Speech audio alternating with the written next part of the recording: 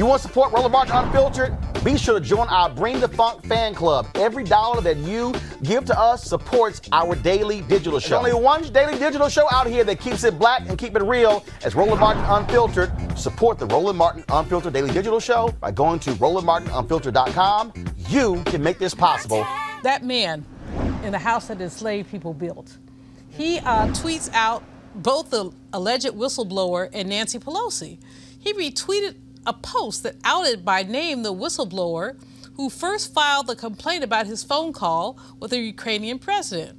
The tweet he promoted from the Trump War Room account said it's pretty simple. The CIS whistleblower is not a whistleblower. The clip embedded in the tweet, produced by the right-wing Washington Examiner, includes the name of the whistleblower, which is supposed to be off limits, which mainstream news sources have refused to publish in the interest of protecting federal recognized whistleblower safeguards against retaliation. But people in the president's inner circle, including Ivanka and Pat Cipollone, warned him not to promote content renaming the whistleblower. It's just wrong. But panel, what do y'all think? I mean, we have been caught in this imbroglio now for a couple of weeks. Nancy Pelosi is not turning over the indictment, which may or may not be good strategy. But meanwhile, the madness continues.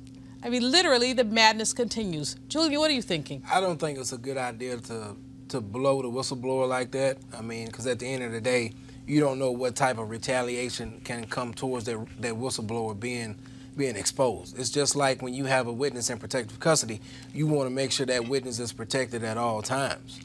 So I don't agree with what the president did by doing it, but, you know, at the end of the day, the president is an individual, he's an adult, he's entitled to whatever he wants to say or do. So, I mean, if people in his own circle will give him fair warning of, hey, that might not be the best approach, and he still makes it up in his mind that he wants to do that, then, hey, you know, it is what it is.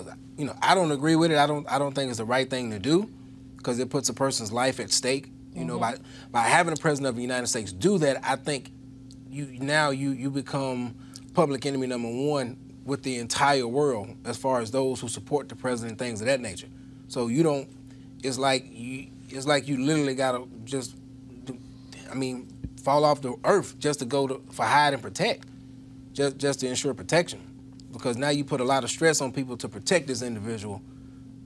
But now you've led a Republican group in Southern Maryland. Yes, Republicans seem to have drank a whole lot of Kool-Aid around this president. Where are you on this whole issue of impeachment and the contempt of Congress? Does it shake you from your Republican roots, or are you still loyal to Trump no matter what? I don't like a lot of things that's going on. I mean, I look at it like this. If Nancy Pelosi and the Democrats had any faith in the candidates running for the Democratic primary, we wouldn't have an impeachment hearing. They would focus on putting together whoever candidate that they're going to support and vote the president out of office. But I understand the whole purpose behind the impeachment, you know, to tarnish the president's legacy and to put doubt in the voters' mind for 2020. So now she's holding the articles of impeachment because she wants to ensure a fair and reasonable trial that's going to be conducted by the Senate. So I understand her approach, but I think it may backfire on her for the simple fact you don't have the numbers in the Senate. So at the end of the day, she can hold those articles as long as she wants to, but at some point you're going to have to turn it over to the Senate and then trust that the Senate is going to do what's fair and reasonable by the people, for the people, and just see it through. At the end of the day, if you don't have the numbers, you don't really have the control. But do you think that there is a case for impeachment? No, I don't.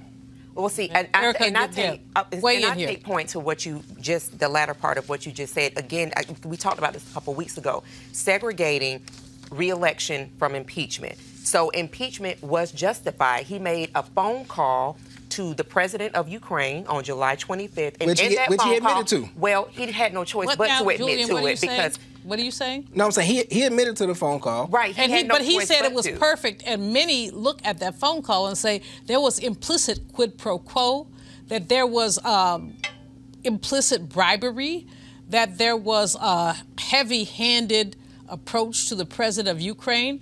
So he says it's perfect. A whole lot of other people, including people he appointed, don't see it the same way. Right, and so you have to segregate both of those things. So this re-election campaign is not about 2020. It is about holding a person that was supposedly duly elected to be president into account. And so if it is said that the president can make a phone call whereby he stands in front of $400 million that was appropriated by Congress for military aid and for security for the country of Ukraine, who has been attacked, right? And who has been occupied and has been our ally, and said that they want a democracy. And so they went through the process of having a democracy, and they elected President Zelensky as their president. So he stands in front of the $400 million and said, listen, though this has been appropriated by Congress and also obligated, those were federal funds that were obligated, meaning that they were legally bound funds. He steps in front of those funds and says, you can have those funds if you'll do me a favor, though. He cannot do that. And so it is important for the little bit of democracy. You know. Well, you know, for a segment of the population, it would appear so. But he can't. He has to be checked. And so, and that's for anybody that's in office, that is president. And so the way that he was checked was by impeachment. And this is something that, though there were members of the House of Representatives that long ago said that he should have been impeached, Nancy Pelosi said that, listen, Donald Trump is going to impeach himself. And he did that on July 25th with that phone call to President Zelensky. So this is nothing to do with personality. This is nothing to do with re-election. It is to do with, if you were president, if I were president, that we are held into account for acts of high crimes and misdemeanor. And he did commit that on July 25th, loud and clear, with not only himself, but with at least a dozen other people on that phone call. And the person that did say, that rose and said that this was an inappropriate phone call, is the person who has, and I believe that this would have happened at any time, because that is the type of person that we're dealing with, whose now name on December the 3rd was tweeted out by not only the Washington Examiner, but then by those allies of Donald John Trump. So in order for us to move forward in what we are still saying is a democracy, there has to be a level of checks and balances. And unfortunately, for him, that is impeachment. Okay, Erica, I want to get Julian back in here because I'm sure he has plenty to say. But you know what? Before you jump in there, because I know what you got to say, pretty much. I mean, you like a ride or die Republican, and if you keep riding, you might be dying. Just saying. But in any case, Erica has laid out a very strong case for why so many people, not only Democrats, but increasingly some Republicans, are looking askance at what's going on. What can you say? You're a Republican. You're, like I say, you're a ride or die Republican. But I know you know that some of this spit is wrong. I said spit. I don't curse on the air.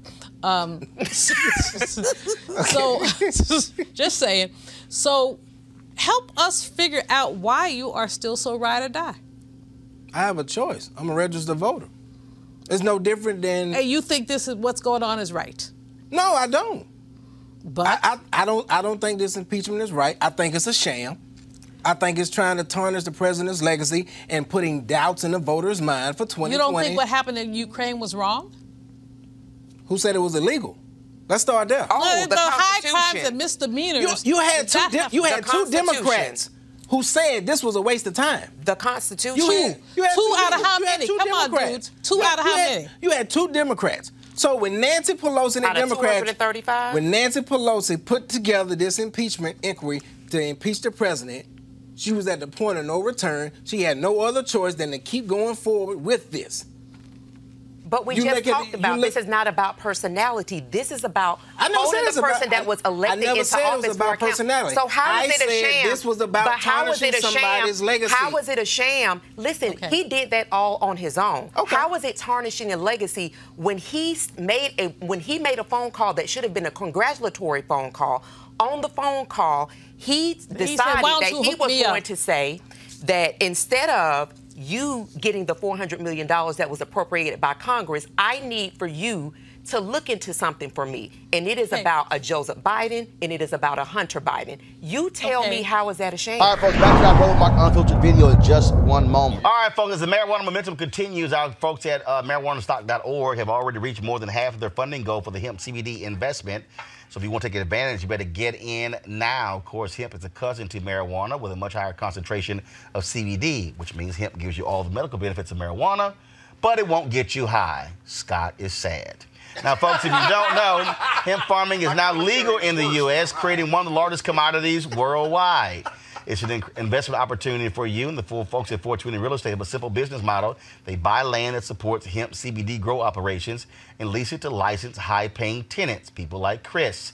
They are hemp CBD landlords, and you can get in on the action. Now, all you got to do is invest as little as $200. Monique, you got that. In their crowdfunding campaign, up to $10,000. Amisha, some of that Sinclair money. To invest, go to marijuanastock.org. That's marijuanastock.org. Get in the game and get in the game now. Now back to your Roland Martin Unfiltered video.